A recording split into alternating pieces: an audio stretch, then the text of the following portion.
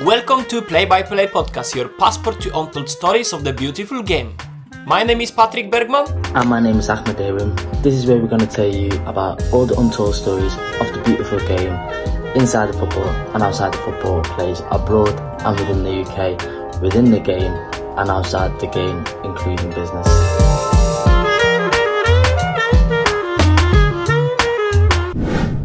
Fix your eyebrows. Let's go. Issy, welcome to Play by Play Podcast. How's life? I'm good. Life is a bit like a roller coaster right now, especially when you go from the pitch to the sideline. It's a bit of adjusting, but it goes well. So that's all right. Well, we love to hear. Yeah, we would love to hear your story about how you ended up on the sideline. So just walk us through. Yeah, it's a crazy story actually, but like it's always a dream of every player to eventually end up playing in a stadium. As always. Always something will happen where you or could have done something about it because it's coming from your side. For example, I had problems with discipline, or I had a problem where I thought I knew better than the coach, which 75 to 80% of the time was right. But obviously, as a player, you're not allowed to talk, which I did not understand at the time, or I didn't want to understand. So, for example, when you play at my first amateur club, for example, they'd be like, okay, he's young, it's all right. Then you go to Ajax. In the beginning, they'll be like, okay, tough kid, but he has talent, he understands the game. Maybe we can guide him. 1 time, 2 times, 3 times, they'll be okay. Then they will talk to you because you have these one-on-one conversations with your coaches or the assistant coach. And sometimes they will tell you like, hey, like, I know you don't have training today, but come to the club. And then they will talk to you, really trying to talk into you to like make their vision make sense in your head. Because at that point, your head is like all over the place. You should be like, yeah, I'm young. I should be the best player ever. You know what I mean? So like your mind is everywhere. But then at that point, obviously, you start to compare yourself with already players that are already in the stadium. But then you forget the fact that they have already so much years of development and coaching, but these things you haven't been through yet. So you don't understand this, or you don't want to understand it, and you don't take time to understand it. Even though the coaches will tell you have patience. Patience was always my biggest problem. So then at one point I got released, although I got taught so much stuff. Also in my way of playing right now. So what's crazy is, for example, at least what I've experienced in Amsterdam, yeah? Street football and pitch football are allowed to combine, and it's even a deadly combination if used correctly. And for example, when I went to the UK, I had a coach, and he literally told me, like, I don't know what type of nonsense you're doing right now, but we're not allowing this here. Also at Durham City, where Didier Agate, also at Carlisle United, had the same coach. And he was like, yeah, you're a street baller, cool, but not here. And for players like me, that's kind of devastating because this is literally what identifies you as a player. Yeah. The technical ability, the movements, the flair that you use. Like, obviously, you can give like a very boring pass, okay? 100% passing rate, perfect. But sometimes you want to give that extra bit that when people see it, they'll be like, yeah, that's him. We know that it's his pass. We know it's coming from him. He's that person. He's that player that can provide these type of passes, or he sees these things. And in Holland, I got a lot of freedom with that. Also in Cyprus and Spain. In Spain, it's a bit more strict because midfielders have this imaginary box where you're not allowed to move out of. And I'm a player that just walks everywhere. Like, pure out of instinct. Like, you could tell me, like, okay, you're number 6, you're holding midfield, you're staying in this box. I'd be like, yeah, sure. A few minutes later, I could be someone in the corner. Like, I just walk everywhere. Like, and coaches, like, hate it a lot until they realize that there's an idea behind it. Because I let other people cover my spot. For example, if I see that one of my players is stamina-wise not fit, then I tell them, like, okay, you know what? Just go there, yeah? Just cover my spot and I'll just do your work. Until that point, I got so much backlash where I started to do way less, but it was way more effective. So this is like where you grow up in your game as well. So that helped a lot. And also in my coaching career then. after I left Greece, which was, I think, a month ago, due to like betting scandals and not paying and all this type of stuff. Then at one point, you're going to be like, okay, you know what? I have half a year. The chances to get a transfer in the winter is what, like between 16 to 18%, if you're being realistic. So I was like, okay, might as well go back to the academy I was playing at and then coach 2, 3 teams. So I'm doing the under 14s, prepare them for the Algarve Cup, which is in March, and train the under 18s and the under 23s as well.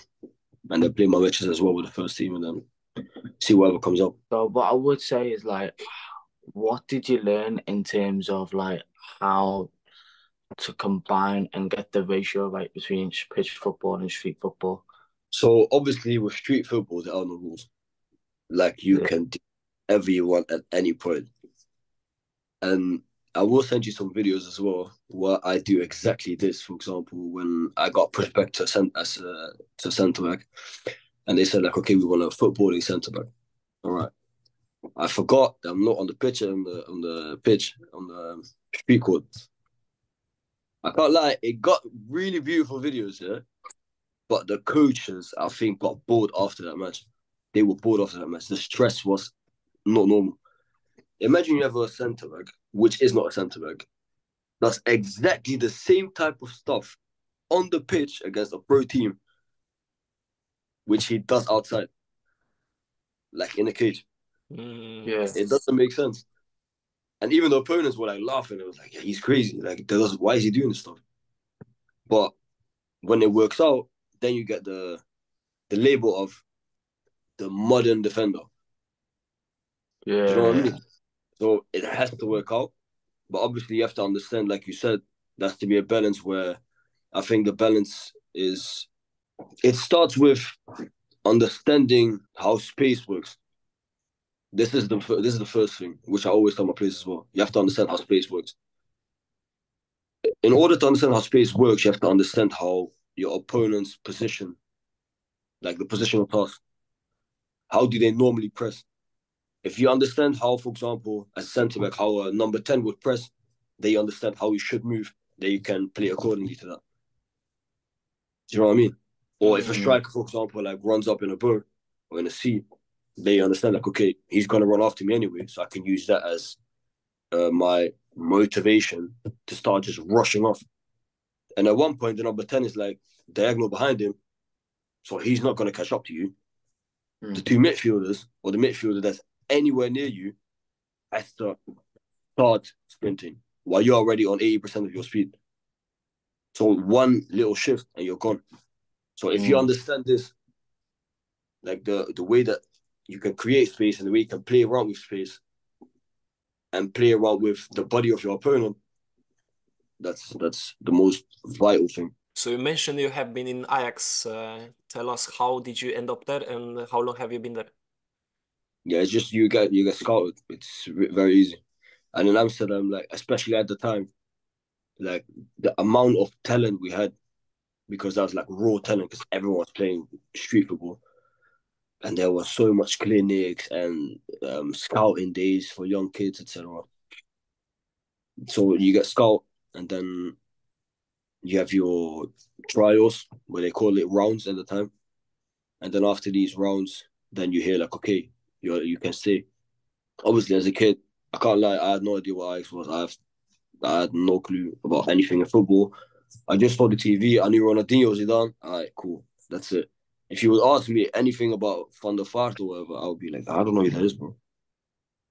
But besides that, you know how to play football. That counts. Perfect.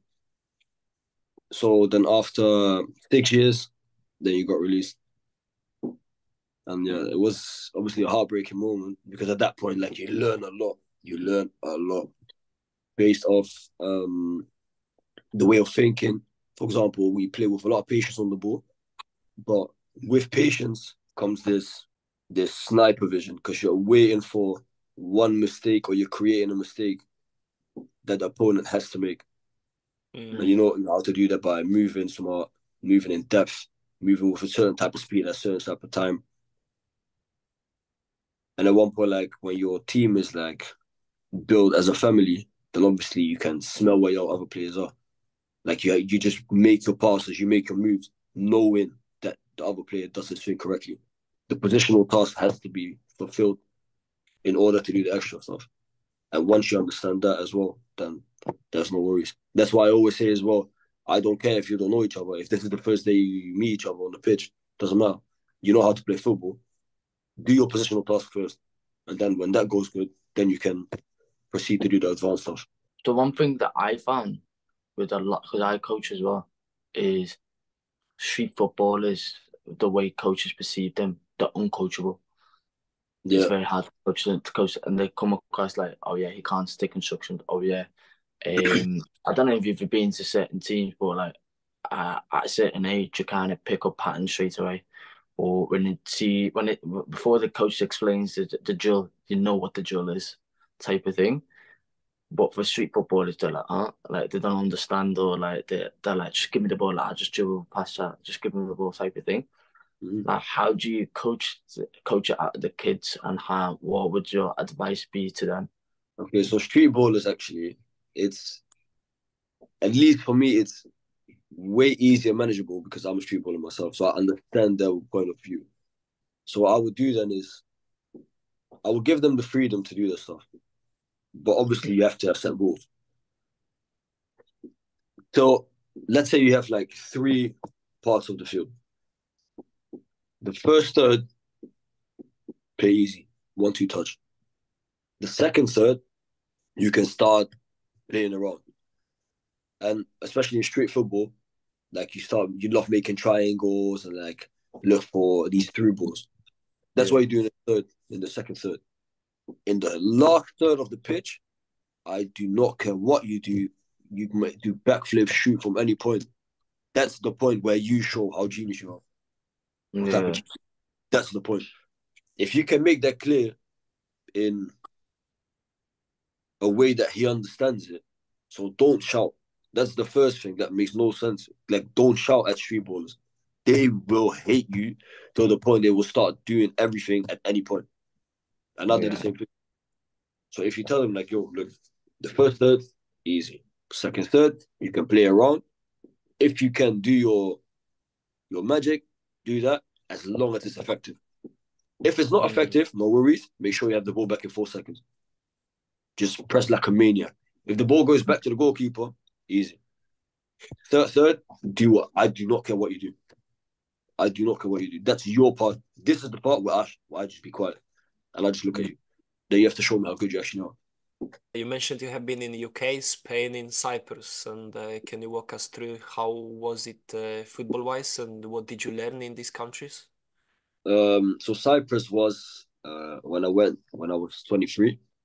Was in January of 2020 with there was another academy in Almsford with Kenzo Bio. And I remember after a match he just randomly texted me like, "Yo, you need to fly there tomorrow." I was like, "Okay, cool." And I thought I had to do trials, and the president looked at me like, "Trials?" I was like, "What?" "Yeah, no trials, bro." You're like, "You're playing here now." Okay. Then the first training session like showed already the difference in level. Because obviously when you go to a pro team, you directly want to show who you are. And the difference was so big that my motivation went from 110 directly to 10. Because I had the feeling that I could literally just go back to Amsterdam and play in the cage. The level was that bad where I didn't learn that much. Although the coach taught me, like, hey, I know you want to progress further in your career, but sometimes there's a part in your career where you have to play with, like, bad players. And it's not from an arrogant standing point, but it's just the fact at that point. And I'm like, okay, but I couldn't contain that patience. I couldn't. That just pissed me off. I could give someone a through ball and the person just looks at me like, yeah, what are you doing? Well, that is a clear ball. And I just like cuss the person out. People in the stadium are like, yeah, calm down. And I can't calm down because it's clear. So that I had a lot of problems with. Combination play that didn't work. Then at one point I went to England to Durham City, and we had Didi Agate as a coach. He was one of them ones where, like I said, he wasn't too keen on street ballers, but he knew that I had qualities. So he was trying to bring these up to make me focus more on these. And he tried to do that with two-touch. Two-touch is fun when you do it off yourself. When someone tells you, every player knows this, positioning game, okay, free ball, okay, everyone can do it. Then it will be a two-touch, everyone gets pissed. And then obviously, like, when you do that, at one point, like, you start find the fun of it.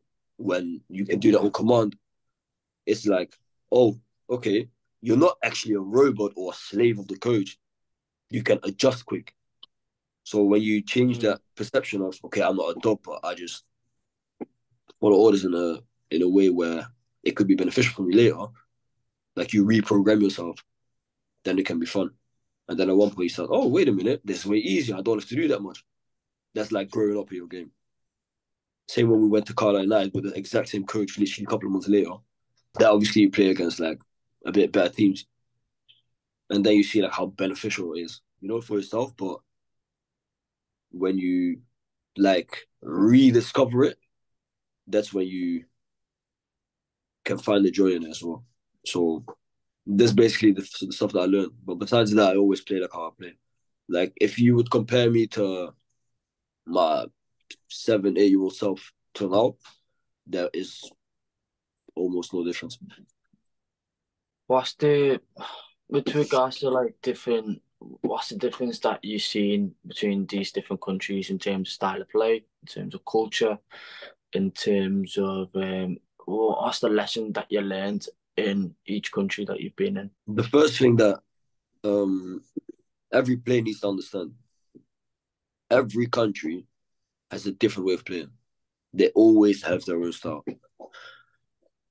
For example, when I went from Holland to Cyprus, that's a culture shock because it's just they kick the ball somewhere and you have to find out what's going to happen next.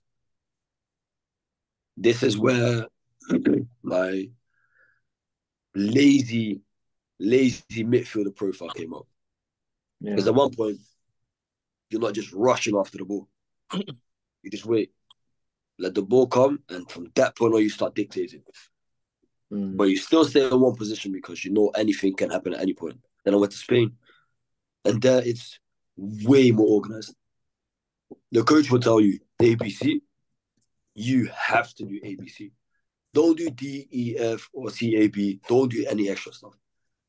Fulfill your task first. Once you do that, you can do your extra stuff. All of it has to focus on possession, which is beneficial. If you can't create a beneficial moment, you keep possession. Easy as that. And beneficial moment don't mean through ball or just across. No. Beneficial moments can be you create space, or you slow down the game, or you randomly just speed it up and then slow it down directly. These things, just to throw the opponent off.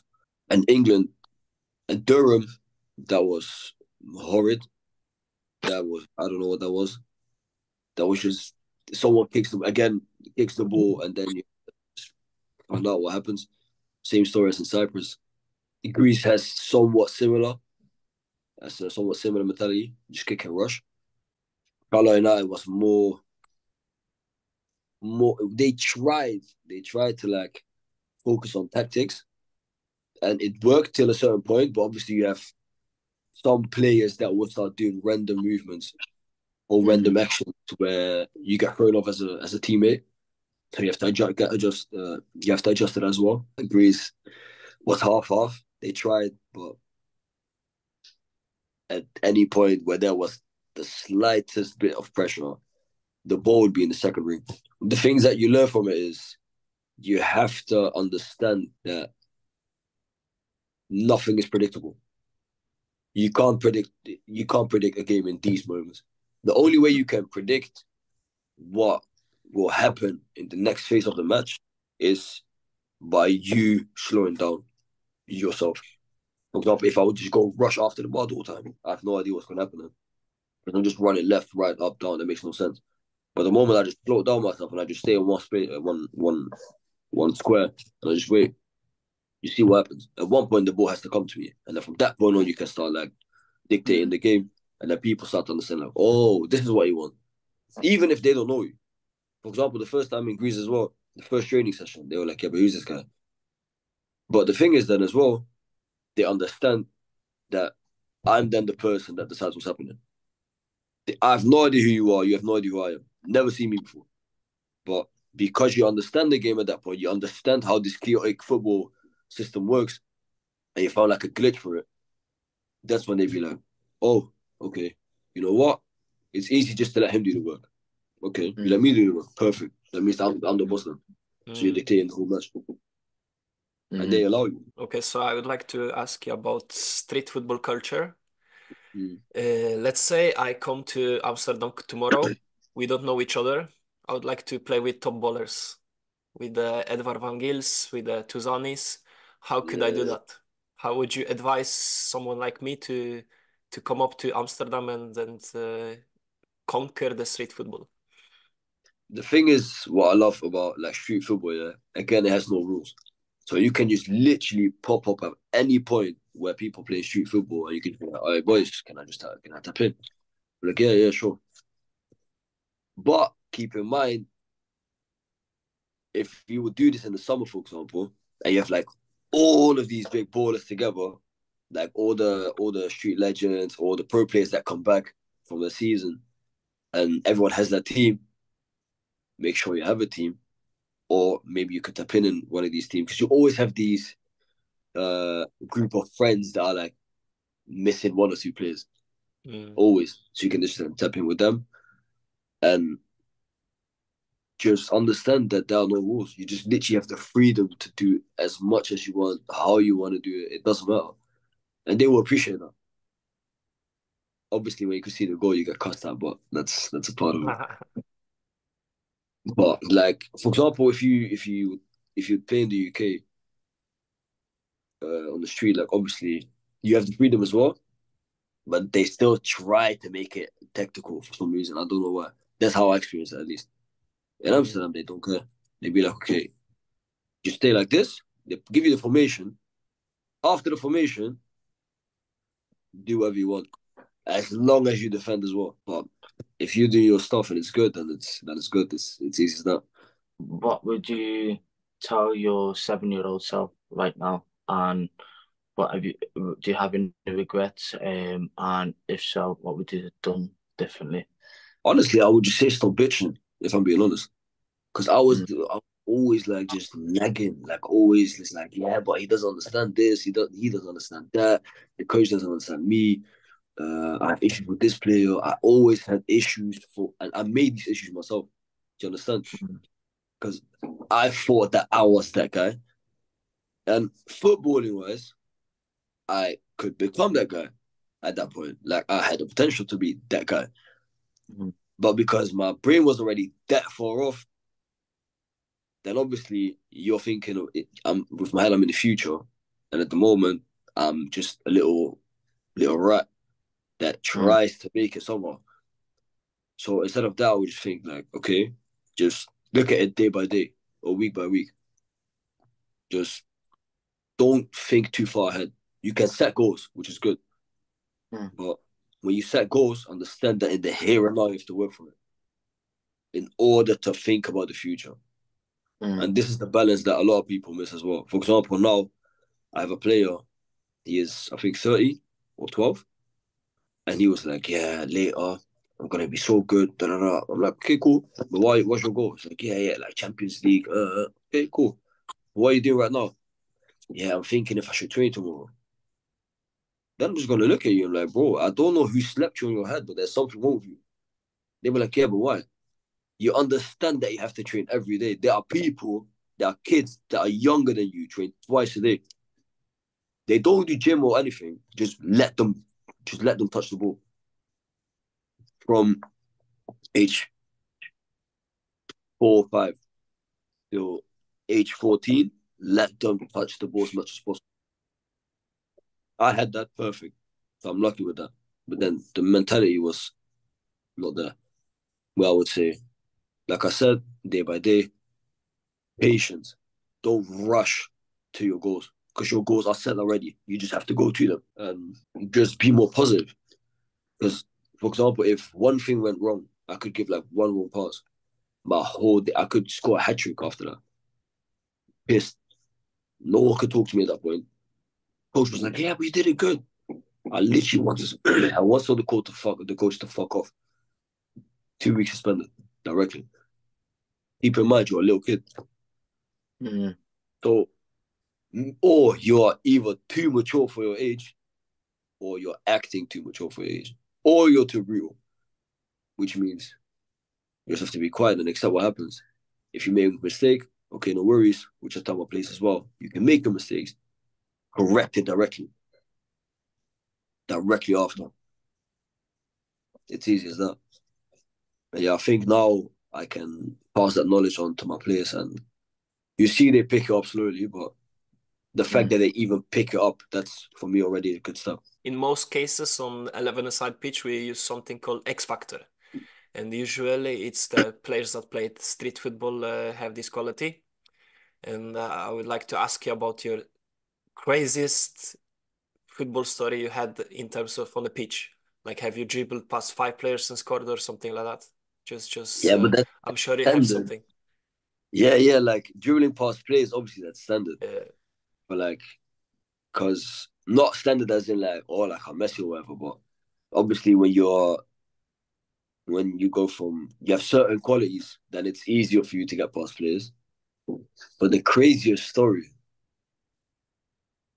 I don't know, I did a lot of crazy stuff because my brain doesn't function normally. Like I'm weird. But I think like the moment I enjoyed passing a lot, because that became one of my strongest points, where I gave like one random through ball, but diagonally, to one of the wingers, where that became a goal.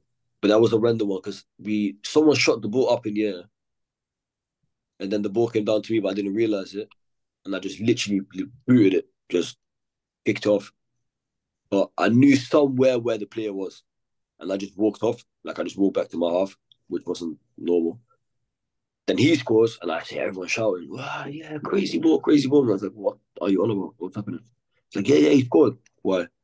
Yeah, because of your ball. Did it came? Did it land? Yeah." And they feel like some crazy basketball.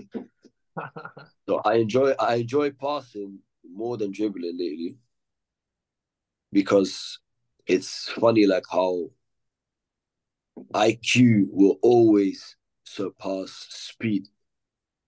Mm. And since I understand this, I think I was 18 or 19 when I understood this. Where football is getting so easy. It doesn't matter where you play. You could play at step 7 or play in the Champions League. IQ will get you so far. It's incredible. It's incredible. What's your advice on players that where they can't do their street football, where they can't do the combination pass plays, where they have to be where they're basically the big fish in a small pond, where they're like the teammates don't have the same IQ as you. For example, you can't play that free ball, they can't see it to make that diag run on that straight ball or diag pass on a straight ball or whatever. What would you say to them type of players to kind of like come out of that situation and get scouting and move up higher? Okay, so first off, I want to jump into one part that you mentioned, the IQ part. The IQ part is something which I struggled with for such a long time, which is it got me at one point like depressed because for you it's natural, like it makes sense that the ball goes there. But then a player will look at you and be like, "What are you doing? Why would I go there?" Well, it's very clear. For example, on TV, when they will look at TV, they'll be like, "Yeah, but you should have gave that pass. I gave the exact same pass, but you didn't go." Do you know what I mean? So then you get aggressive, and I get aggressive really quick when these things happen. Back in the day, at least. So my coach told me at one point, you know that you think 10 times as quick as them. You think 20 steps ahead. Lower your IQ a bit, action-wise, learn them how you play, and at that point do it again. Which means you are then the coach on the pitch. This is where the coaching part starts developing, because you have to make clear to people that are older than you how they should walk in order for them to gain a goal easier, or to gain progression attacking-wise easier. And the moment that you can explain it like you could explain it to a 5-year-old, that's when it starts clicking in their head, and that's when you start seeing that they start moving like it. This is how I did it, like lower your IQ first and then explain them and then do it. And then when you said, okay, when they can't play street football, you can, even if it's on your own, you can just train your skills. Just train the most ridiculous ground skills. And at one point you start seeing that you automatically start doing it. Like it's at that point in your system. I swear to you, it does not matter if you got 10 players where you can do 5v5 or you're on your own. Because there were a lot of times where I was on my own. It was raining. People were like, nah, bro. I got my PS3, bro. I'm good. I'm outside. Just playing with myself. Sounds mad. Just playing football with myself and then just do my own skills. And then at one point, you're like, okay, wait a minute. I understand the skill now, but how can I use it? And they start, let your brain work. And then you start figuring out, like, oh, I can do this as well. I can do this as well. So you're training yourself already for that moment when it happens. This is also when IQ starts developing. And you start seeing certain things which other people don't see. Because football is all about making yourself progress in any way possible. And I think tactically and IQ-wise, these are the two most important things I look for in a player. And try to carry your team. Like I said, because then you're the big fish. Try to carry them. And obviously, if you see like, okay, it's going to be too much work, and you think like, okay, wait a minute, I can actually do way better, be realistic with yourself, because a lot of players aren't, then I would suggest to go to another club, which has better opportunities and has bigger chances for you to get scouted at. But be realistic with yourself, 100%, because I see a lot of players are delusional. That's crazy. I know. I'm sorry for breaking the podcast. Just one announcement, okay? Check out our channels on Instagram, on TikTok, on Facebook, Play by Play Podcast. Okay? Well, that's what I found. Like when you dumb your game down, you elevate yourself a little bit. And then I've noticed I've done better when I've gone trials with a higher team or bigger club. I got better feedback and reference and these low step 7 non-league reference and feedback. But that's how football works sometimes. But that's the thing. You can't tell a blind person to look at something. You have to think like this. You cannot tell a blind person, "Hey, yo, look at that." The blind person will literally ask you, like, "Why are you looking at that? Why are you even looking? What's that for weird stuff?" Just see it as that. If you're a big fish, understand that you're playing with blind people. Understand that. You can try to use certain senses of them, which means like certain skills. If you, for example, we had a winger, rapid, but retarded. He was actually retarded. Like his IQ was -50. That was incredible. You explain something to him, he has no idea what you're on about. I just told him, just run, find inside. Like this, yeah. Just do that the whole match. Every time, ended up being the top scorer. That's it. You play with blind people. Just tell them, do this. 1 task, 2 tasks max. Don't expect some crazy stuff because the person is fast or the person is a crazy ball. Okay, we have 2 minutes until it cuts off. Tell us goals for the future.